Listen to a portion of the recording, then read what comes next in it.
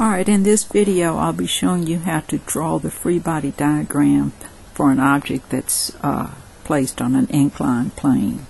The blue triangle represents the inclined plane, and it could be something like a loading ramp or something of that sort. We usually indicate the inclined plane as having an incline of so many degrees, and when we do, that would be this angle here at the bottom. Sometimes instead of giving you the angle of inclination, they'll give you this distance here, the height, and then this distance here, the length of the incline. If they do, then of course you can use inverse sine to find the angle theta. But generally speaking, I'll give you the angle. So, with any object, there's always a gravitational force exerted, so I will draw it starting from the center of the object. And this is F grav, and of course the formula for F grav is mg, so I'll write that here on my diagram.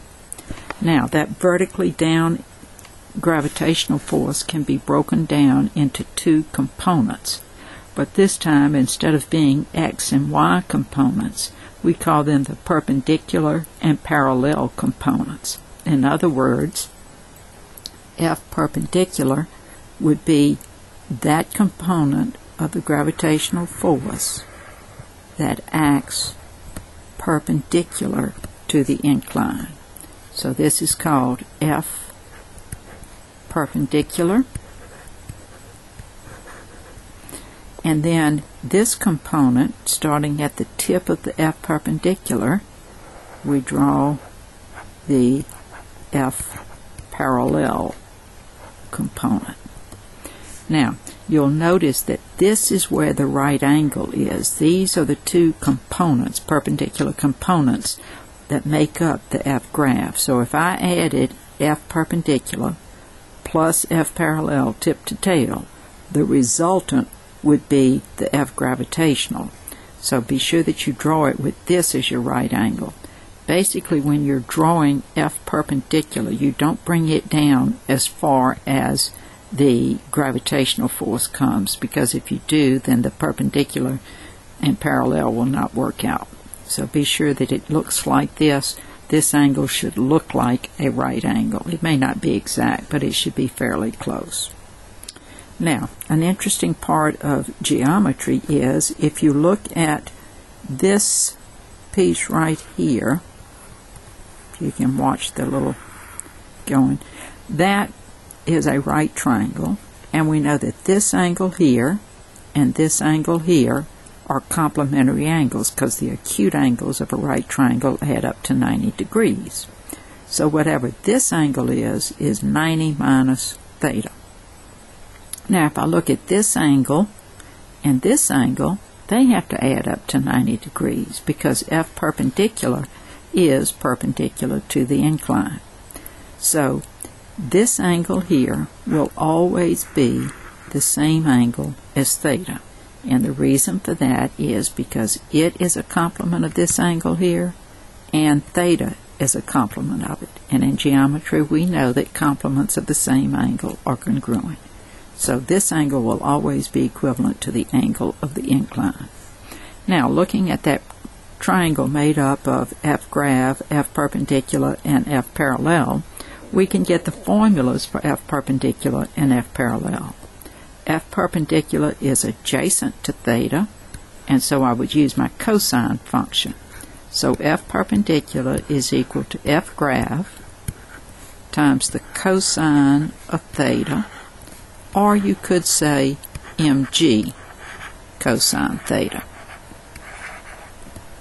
Down here, F parallel is the side opposite theta, and so I could say it's equal to F grav times the sine of theta, or if I wanted to, I could say mg sine theta. So now I've broken down my gravitational force into its two components, F perpendicular and F parallel. But we also have, because there is a supporting surface, we know that we have a normal force. And we must remember that the normal force is always perpendicular to the surface. So if it's a horizontal surface, and only if it's a horizontal surface, the F norm will be a vertical vector. But in this case, the surface is not horizontal, and so to make my F norm, it's going to be perpendicular to the surface. So in other words, F norm is going to cancel out or be equal to F perpendicular. So we know what F norm is. If we find F perpendicular, it will be the same value. Now, one thing that I always recommend that students do, and this is really the diagram of the forces here, but to make it easier to understand what the net force is acting on the block itself, I always recommend that you take F parallel from down here and simply redraw it on the block. I'm not creating a new vector, I'm just redrawing it up here.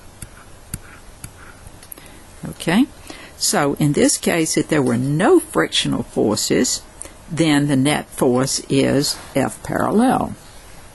So if frictionless,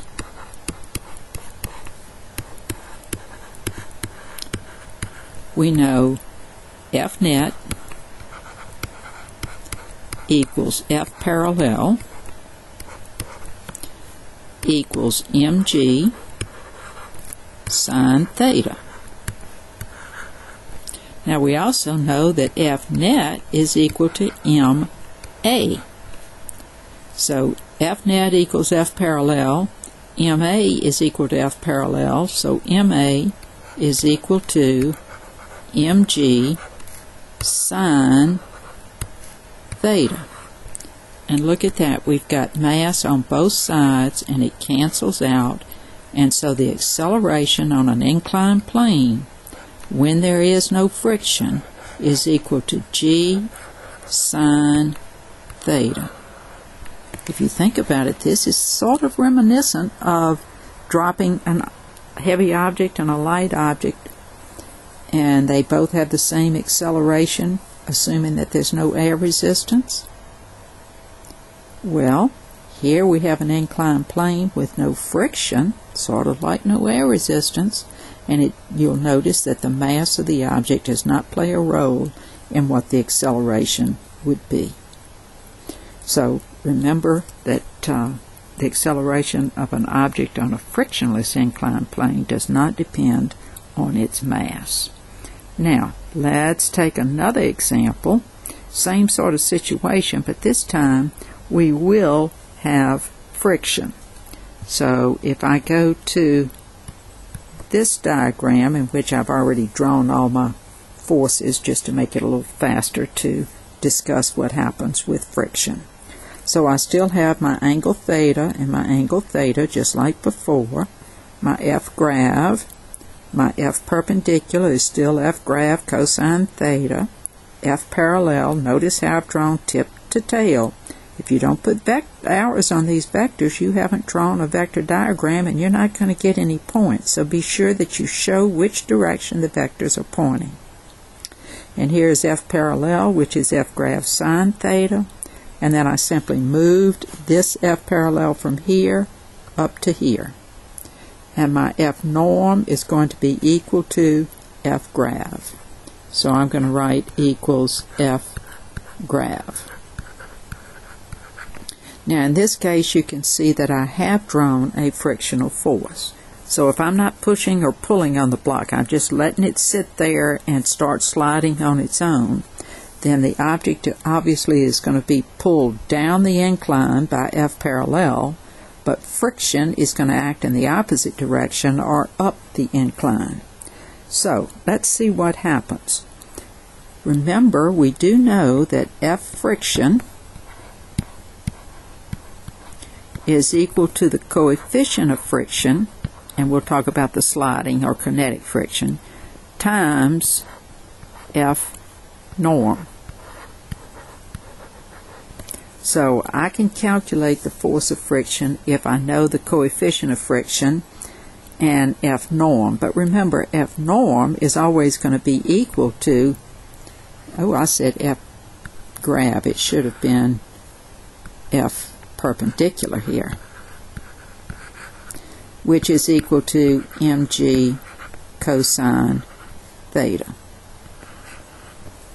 So the force of friction can be found if I know the coefficient of friction, and I can calculate F perpendicular, because F perpendicular and F norm will always be the same.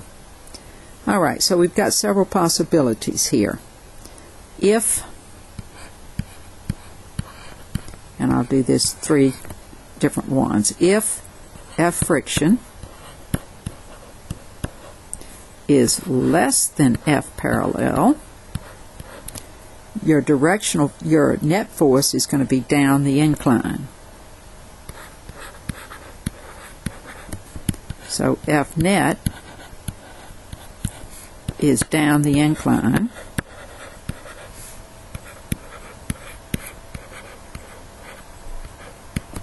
Thus, object speeds up as it slides down the incline.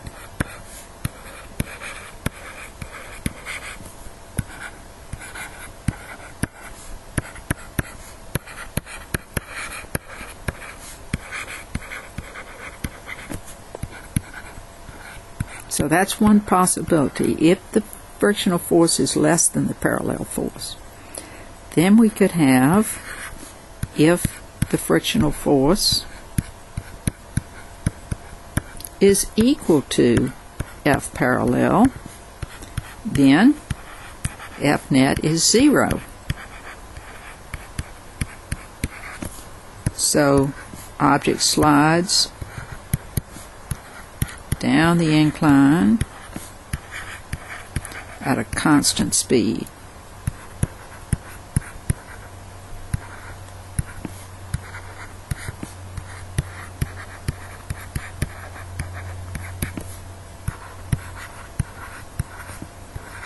And then finally we have, if F friction is greater than F parallel, then F net is up the incline,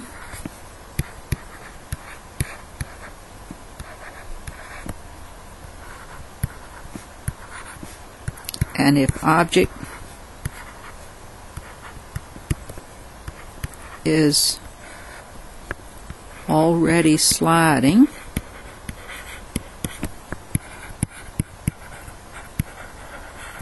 down the incline,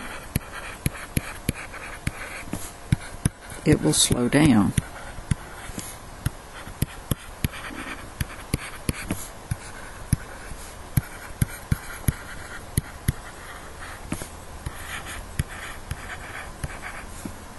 So we have 3 possibilities when we look at the frictional force and the parallel force. If friction is less, the net force is down, so you gain speed sliding down. If they're equal, the net force is 0, so the box just slides down at constant velocity. And then if F friction is greater than F parallel, and suppose you have already pushed the box and it's already been sliding, it's going to start slowing down because of friction. Now, we also can have forces applied to the box, but that would take a little bit more explaining, and we'll look at some of those later on in class.